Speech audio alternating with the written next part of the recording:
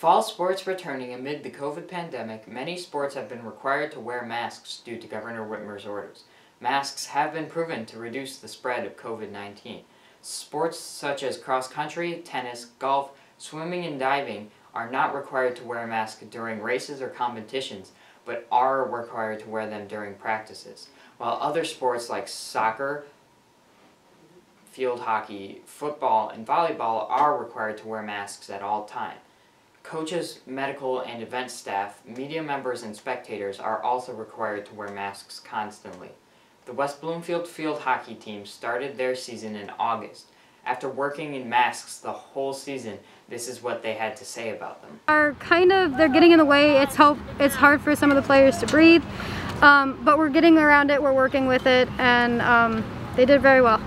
Yes, it's hard to breathe, but also we need to, the more we wear them, the more likely the people are going to get better and we'll be out of this pandemic sooner. The season is going all right. Playing with masks is just a way to keep others safe. It is not the most ideal, as it's difficult for the girls to breathe as they breathe heavily, but if it's for the sake of the health and wellness of others, we got to do what we got to do.